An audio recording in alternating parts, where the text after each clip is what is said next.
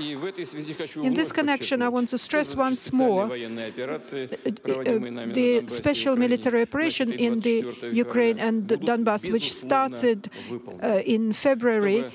All the objectives will be definitely carried out to guarantee the security of people in the Donetsk and Lugansk People's Republic, the Russian Crimea, and all our country.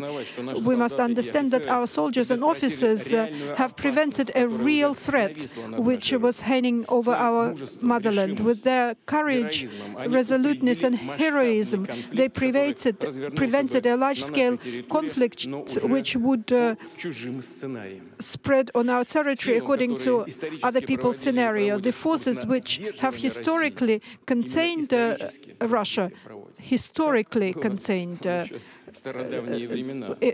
in olden times, too, you know this very well, such an independent. Why did they do that? Because such an independent, huge country, they don't need such a country. They think that it's just by existing, it presents a threat to them, even though it's not true. They present a threat to the whole world themselves. We remember the plans of the fascists against the Soviet Union to make people who can work, force those people work to be slaves, and those who couldn't work should go to Siberia and die there. That was a historical document. We remember this document. We also remember how Western states at the beginning of the 1990s and 2000s encouraged international terrorists and bandits in North Caucasus, how they speculated on the problems of our past. And of course,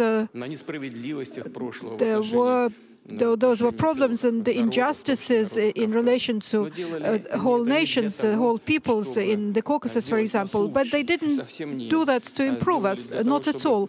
They did that so that they could move the problems of the past into our today's life, to encourage separatist moods in our country, and finally to split it and to destroy it. That's why they did that.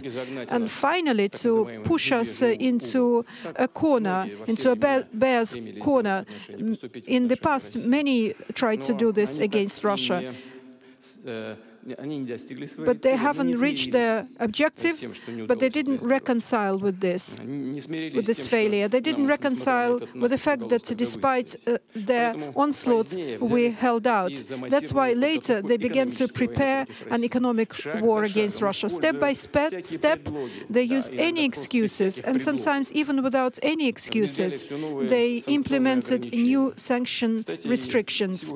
And even today's plans to strengthen us economically have failed. In this connection, our country's enemies forced the creation of new geopolitical weapons. They are not really new, but they created a new impulse. They reckoned that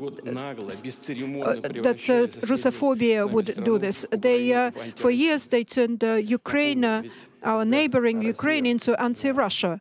Let's remind you that Russia was also always sympathetic and acted as a friend and as a comrade, as a brother. It